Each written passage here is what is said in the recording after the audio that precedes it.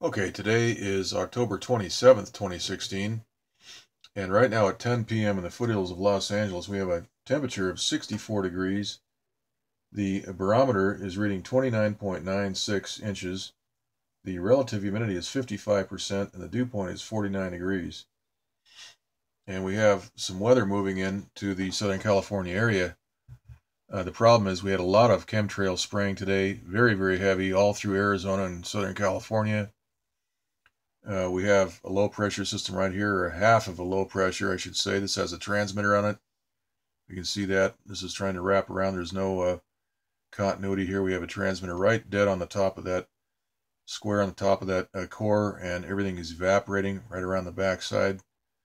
There is a jet stream flow right here, and we have a transmitter generated blockade right here, which is preventing this flow from feeding that developing storm right there. This is moving south, and this is forecast to bring more rain in a few days to the state.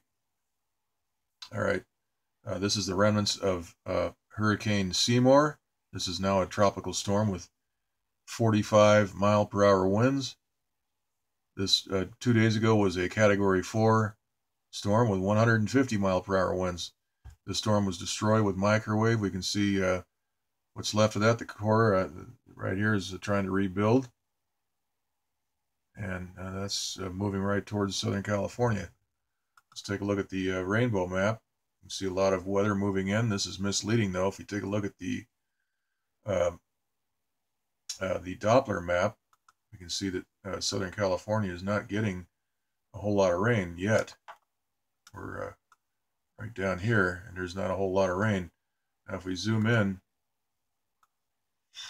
we can see some nefarious activity in this area. I've been watching this very closely.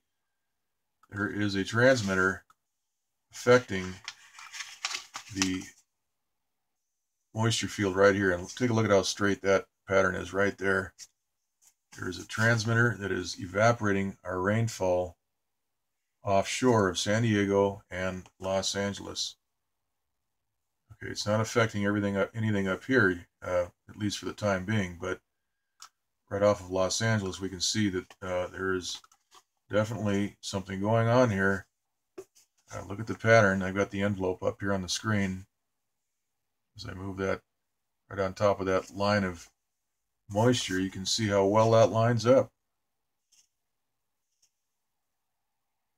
I've been watching this all night, and I just happened to catch another instance of what they're doing. Now, here about an hour ago, we had two straight lines, and I triangulated the center of the we had another line that was right about sort of like this, and we had this line here, and when I triangulated the center of this cone, it ended up right just east of Escondido up in these mountains.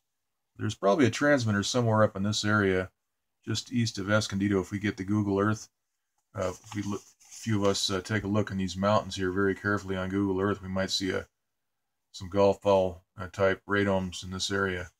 Anyhow, we do see what's going on here, and if we put the arrow or the envelope here, we can see that line is still matching right up into the same area that I was just talking about.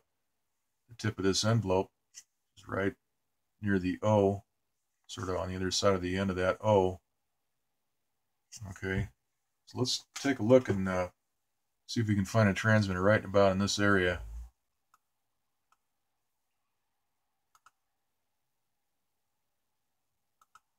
Okay, that map's not working. All right.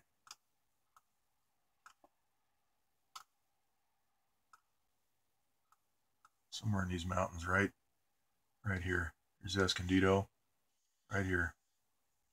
Okay, let's go back to the maps. We have the hurricane map. Let's take a look at the National Hurricane Center map. This is Seymour.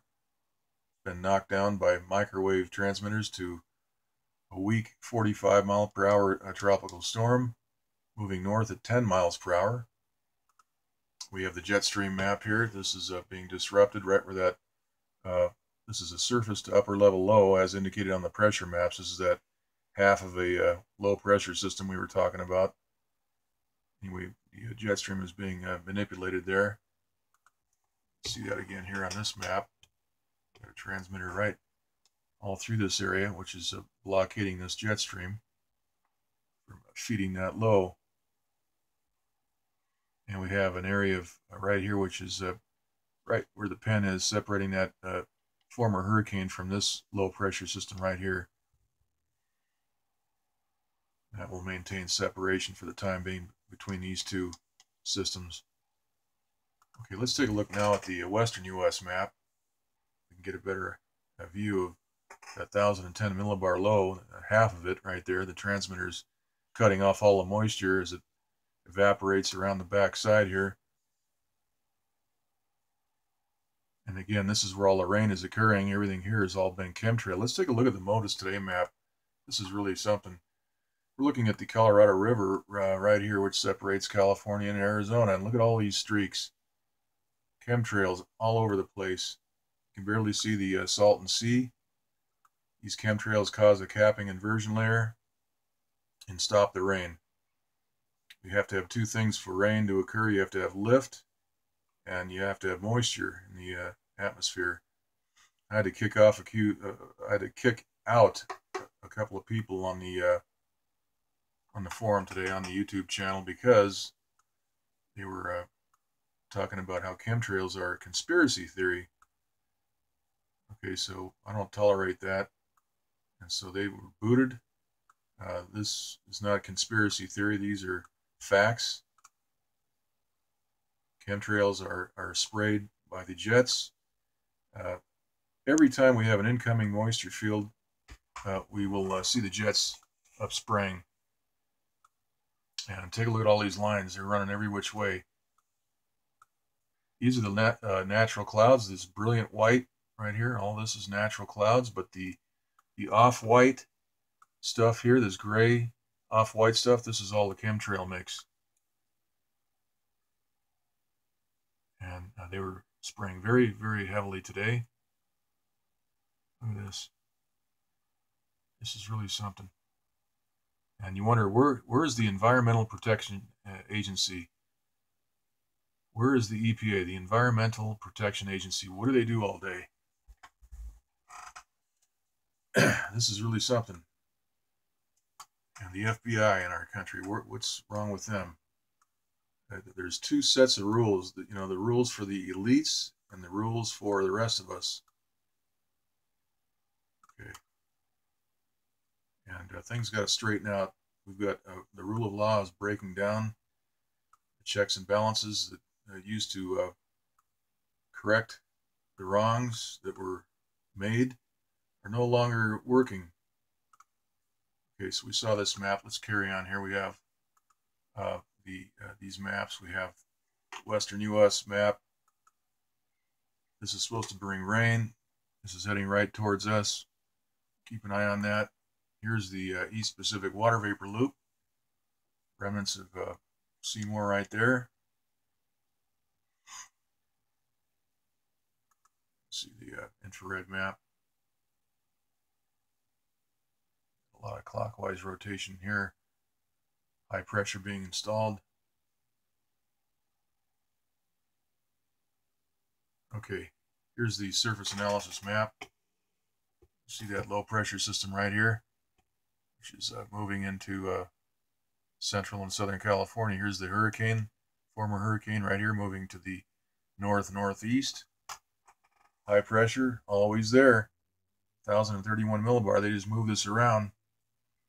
This is that storm that may bring rain further a few days down the road. Right here, 980 millibar. Moving to the southeast, southeast. Keep an eye on that. Here's the SSCC map. And we can see all that weather moving into Southern California. Problem is all the chemtrails have stopped the opportunity here in the southern part of the country, or rather the southern part of the state. That's a problem. We need the rain here the most. Here's the surface map. And we see another closed low is formed over the last day, right there.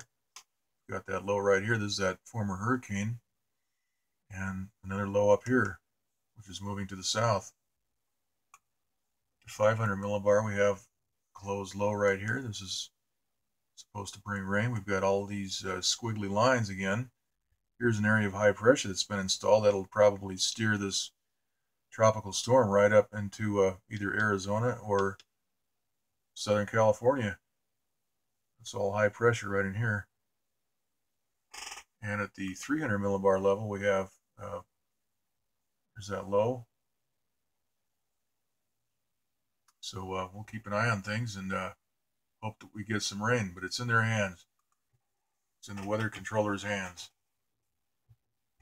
All right, we'll just leave it here and do another update tomorrow. That's it.